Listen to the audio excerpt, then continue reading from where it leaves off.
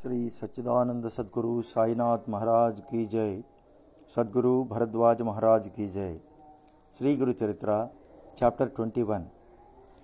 When Namadharika expressed further interest in listening to the stories of Sri Nrsimha Saraswati, Siddha continued. There was a disciple of Sri Guru by name Tantuka. He used to attend to his worldly duties for three quarters of the day and devote only the remaining part of it for the service of the master. Once all his kinsfolk invited him to join them on a pilgrimage to holy Srisailam in Andhra Pradesh. Tantuka replied, "The mutt of Sri Guru here is as holy to me as Srisailam, and Sri Guru is my Lord Mallikarjuna." His kinsfolk considered him a fool and went away on their pilgrimage. Some days later came the holy festival of Shivaratri. On seeing him, Sri Guru said, "Why did you not join your people on their holy trip?" Tantuka replied, "There is no holier service than the service of thy feet." Not knowing this, these people rush about to places of pilgrimage in delusion.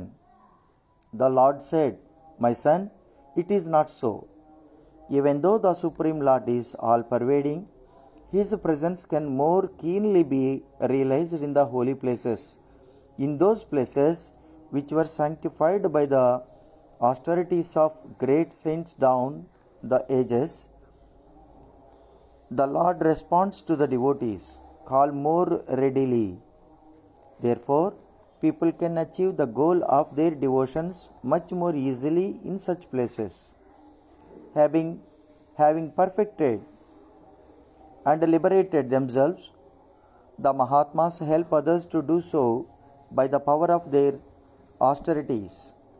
Indeed, the great sages and their divine powers were created only for the uplift of all creatures. Even the dust of the places where they move about is made so holy that it can bless people in their spiritual endeavors. That is why people go to such places on pilgrimage. Now, I shall show you such holy places." Then Sri Guru made Tantuka wear his own sandals and commanded him to close his eyes for a while and open them again. The latter found that both of them had reached Srisailam in a moment through the yogic power of the master. Then the latter told Tantuka to witness the holy place and duly perform all the rituals of the pilgrimage, like shaving, bathing, and taking darshan of Lord Mallikarjuna, the presiding deity of the place. There his kinsfolk met him and said in astonishment, "When we invited you, you refused to join us. How could you be here by the time we reached here?" Tantuka told them that it was rendered possible by the grace of Sri Guru, but they could not believe it.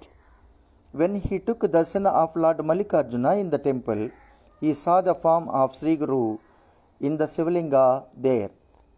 After finishing his ritual worship, he returned to his master and said, "Sir, even in this holy place, you alone are present. People do not recognize you for what you are, and in their ignorance search for the Lord here and there. You are indeed all-pervading." Sri Guru replied, "Indeed, the self is all-pervading, and yet it manifests itself differently in different places. This holy place is capable of bestowing liberation on the devote. I shall recount a famous anecdote to illustrate the point. In the land of Kiratas, there was a king named Vimarshana. He was kind-hearted and devoted to the gods and pious Brahmins. Even though he earned the merit of worshipping Lord Shiva in his previous birth, owing to certain misdeeds of that life, he used to eat and drink all those things which were prohibited by Shastras, and he led a profligate life. Once his wife asked him, Lord, with all your vices, how could you come to have such a deep faith in Lord Shiva? The king replied, in one of my previous lives, I was a dog in the city of Pampa. On a holy Shivaratri, I happened to go to the temple of Shiva. The devotees who assembled there beat me severely, and I died then and there. By the merit of dying in the presence of the Lord Shiva on such a holy day, I am now born in a royal family. All the bestly traits which you see now in me derive from my previous existence as a dog. Those subtle tendencies in me cannot but manifest themselves. Then the queen persuaded him to enlighten her about her own previous life. He said that in that life she was a female pigeon at holy Srisalam. As a result of your lifelong stay at such a holy place, you have now become my queen. Then she asked him about the future lives of them both. He said, in the next life, I shall be born as the prince of the kingdom of Sindhu, and you shall be born in the royal family of land of Sanjaya, and we shall be united in marriage. In the life after that, I shall be the king of Saurashtra, and you born as the princess of Kalinga shall be my queen. In the third hence, I shall be the king of Gandhara, and you as the princess of Magadha will be my queen. In the fourth birth, I shall be the king of Avanti, and you as the princess of Dasarna will be my queen. In the fifth life, I shall be a king named Ananta, and you as the daughter of King Yayati will be my wife.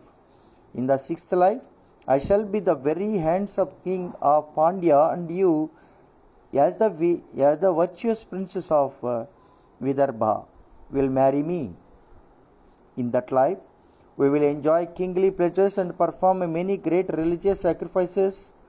In the seventh birth, we will attain liberation by the grace of sage Agastya. In this manner, even animals and birds will attain to higher states of existence. Indeed, it is human beings who, through the force of their earlier evil actions, will be born subsequently as various other creatures in nature. But the gods will ever take care that they do not fall away from their heavenly states. Then Sri Guru brought back Tantuka to the Sangama near Ganagapur in as mysterious a way and ordered him to retire to his village. A few people of the village had also joined him, and on the way asked him why he got his head shaved. He told them how Sri Guru took him mysteriously to Srisalam and how he got his head shaved there as per the custom of the place. They could not believe his words and said, till a few hours ago this man was here. He is weaving fairy tales. At night, all the men came to the Sangama, observed fast and kept a vigil till dawn, chanting the name of Lord Shiva. A fortnight later, all the kinsfolk of Tantuka returned from Srisalam. They wondered when they learned that he was back at Gangapur far ahead of them.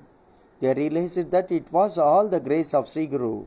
The people at Gangapur also confirmed Tantuka's words. Through incessant service of his master, he eventually freed himself from the shackles of his previous karma and attained the highest bliss that transcends the pairs of opposites like joy and sorrow. Who can ever know how many are the souls that were thus liberated through devotion to the Guru? In the same manner, there were two poets who attained liberation by celebrating the divine glory of Sri Nrsimha Saraswati in verse. In fact are the divine acts of the Lord, and no one can ever know them in full. The Vedas themselves have betrayed their inability to comprehend his glory. Namadarka longed to know the story of the two poets in full. So Siddha gladly resumed his account. A Brahmin by name Nandi Sharma was afflicted by leprosy. In order to free himself of it, he practiced severe austerity or tapas at Tulajapur. One day, Goddess Bhavani appeared to him in a vision and directed him to worship Goddess Chandaleswari. Accordingly, he went there and practiced austerities for 7 long months. One day, the goddess appeared in a vision and directed him to serve the sannyasi at Gangapur to realize his object. The Brahmin was shocked and even lost his patience and remonstrated her, "Are you a goddess? Not ashamed to tell me to serve a common mortal? What happened to your divine power? If you could not help me yourself, why have you not told me so even earlier and spared me all my long?"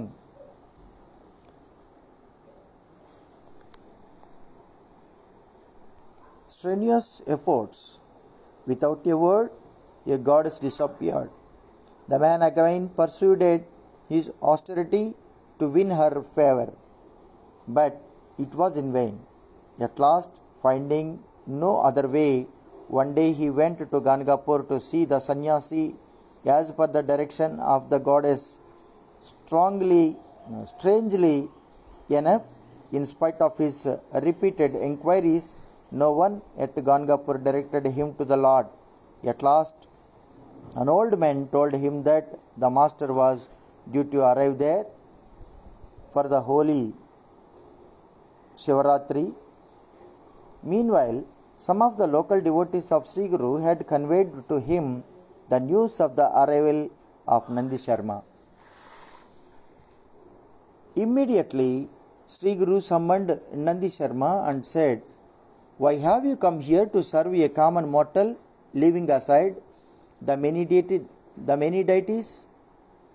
For no mere mortal can ever free you of your fell disease." Nandi Sharma immediately realized the stuff of which the sannyasi was made, that he was indeed the Supreme Lord himself. He prayed, "Lord, pardon me my error. I am dull of intellect and a skeptic, a fallen sinner. You, on the other hand, are the ocean of mercy and filial love for your devotees. I seek your refuge. I have none else to help me. Soon after my marriage, I was afflicted by this foul disease. Even my parents and wife have left me. Even the gods have refused to respond to my prayers. I find it better to end my life than to prolong such a tale of misery.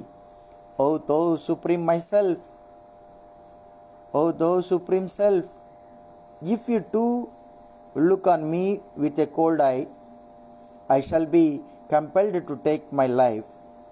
The merciful Lord was moved at his plight and said, "Do not fear, my son.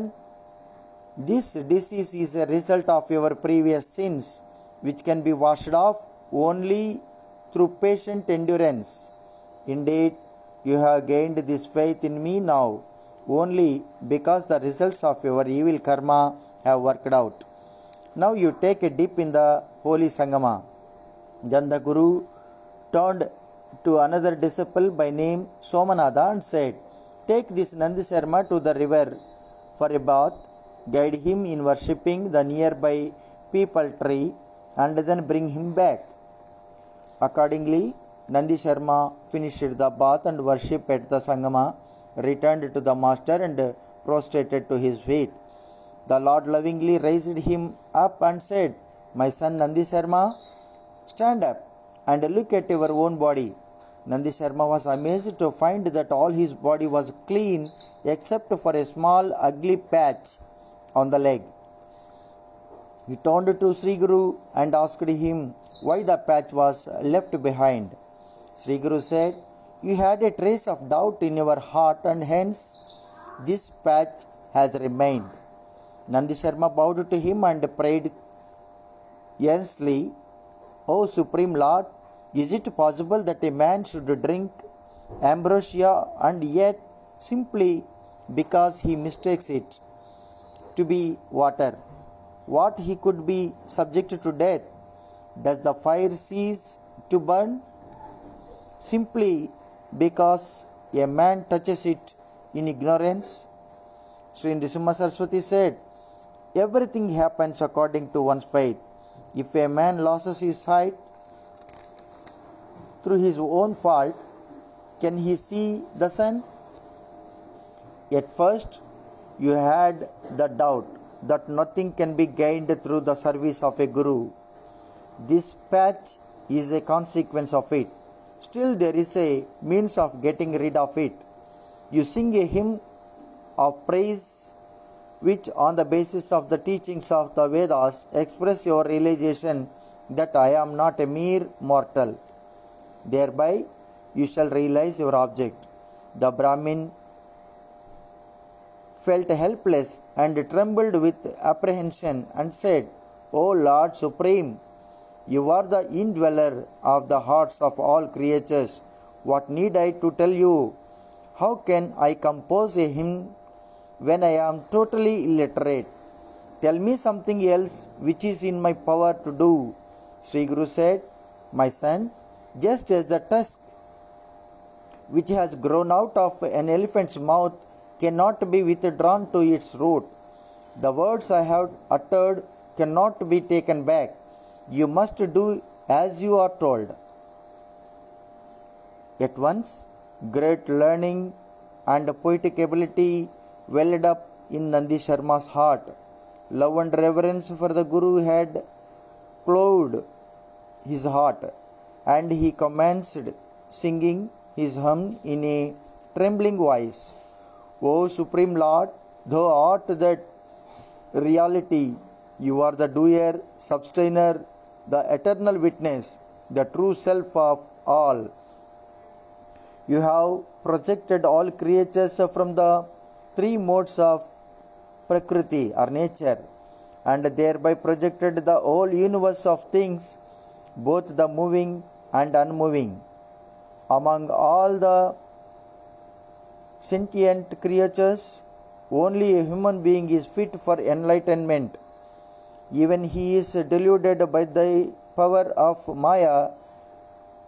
He is enmeshed in the web of motives and, in consequence of his sins, wanders about amidst and horrors of hell, and he cannot free himself even in the course of the vast cosmic epochs. Even if his soul passes to higher realms of existence by the force of his virtuous deeds, as soon as their effects are worked out, he fails back to the realm of the moon. There he feeds himself of food and takes the form of sperm. At the time of conjugal union of his prospective parents, he merges with the oval secretion of the mother to be and settles down in her womb. There he stays for a day in the form of a thick fluid, and for the next 5 days he assumes the form of a bubble. After 18 more days he assumes a more solid form. In a month time he grows more solid. In the course of months, he develops the various parts of the physical body, such as a head in the first month, neck in the third, skin, nails, and hair in the fourth. From the fifth month onwards, the orifices like nostrils, ears, and mouth appear. Movement starts in the seventh. In the eighth month, intellect starts manifesting itself. Thus, by the ninth month, his body is fully formed and he takes birth. Then he grows and dies, and thus passes on from womb to womb. Endlessly, I have passed through all the gamut of experiences. In this life, I am illiterate, old, diseased, and was in despair. O Lord, may you uplift me. I shall ever worship you henceforth. O Lord, owing to the pulsations of the womb, the human being emanates from it and at once loses his understanding and is deluded. During his infancy, he has no freedom, nor can he communicate his agony to others. He loses sight of the very idea of winning his way to higher states of spiritual existence. During his boyhood, he forgets himself in play, and in youth, he is totally preoccupied with sexual drives. Blind to all good and bad, he is engulfed in a hectic pursuit of sensual pleasures like a beast. In old age, he will be obsessed with the fear of approaching death. He is overtaken by illness like cough and breathing troubles. Finally, he dies without gaining any mastery over his senses. In this way, a clear half of the whole span of man's life is spent away idly in night and sleep. Major portions of what is left are wasted in play during boyhood and worldly occupations in middle age. In old age, he is not free, but is dependent on others. Thus, the previous human life is wasted away. Human life proves worthwhile only through devotion to you and through association with the wise and the devout. Therefore, may you bless me with faith in you and worthy association all my life. Then Nandi Sharma turned to the people who gathered there and said, O my brothers and sisters, Sri Guru, who is right in front of us, is the Supreme Lord himself, and not a common mortal as he looks. Those of you who wish to gain your welfare would do well to take refuge in him, either through the practice of yoga or through listening to and meditating on his teaching. The Lord ever abides by those who are thus devoted to him, for he can be won over only through faith. The Brahmin again turned to the Guru, exclaimed, O thou Supreme Lord, even the Vedas have failed to describe thy glory. Indeed, no one can enumerate thy glories, which are infinite and are above the power of speech and mind to comprehend. When he finally bowed down in reverence, he found that even the little patch of dirty skin on his body had been cleared. Then, at the instruction of the Guru, he came away to Gangapur along with his wife, lived there for long and recorded the divine acts of Sri Guru. One day, Nandi Sharma read out his verses to another poet named Narakesari, living in a nearby village. The latter was an ardent devotee of Lord Shiva, and he believed that the gods alone were worthy of adoration and worship. It was his vow to compose a verse in practice of Lord Kalleshwara. as the Lord Shiva was called in the local temple every day. So he appreciated the poetry of Nandi Sharma's verses but objected to the glorification of a common mortal like Sri Narasimha Saraswati. Later in the day, during his daily worship of Lord Kalleshwara, when he was meditating on the linga, Sri Guru appeared in that form, laughed and taunted him, saying, "Where is your Lord Kalleshwara?" So he quickly concluded his meditation and rushed for darshan of the Lord at Gangapur. There, as he began to sing the 5 verses he had composed in his praise, Sri Guru said to him, "Why do you set aside the Supreme Lord and glorify a common mortal?" Amazed Narakesari replied, "Lord, I have indeed mistaken you for a common mortal. May you shower your mercy on me, dispel my ignorance, and grant me true wisdom. My delusion is now dispelled, and the merit of all my previous acts of austerity has borne fruit in this moment. May you accept me as your disciple and bless me." Sri Guru was pleased with the devotion of the visitor, gave him a comment and said, "You continue to worship Lord Kalleshwara at your place, for I myself am there in that form." Narakeswari submitted, "My Lord, I am not to forego your immediate presence. Bless me with the good fortune of serving you. Without much difficulty I have gained you who are the divine, wish-fulfilling cow or Kamadhenu. I am the humblest of your disciples. May you not be indifferent to my plea." The merciful Lord then accepted him as his disciple and bestowed on him the bliss of self-realization. Thus, Narakesari also served the master for long by singing his glory in his poems.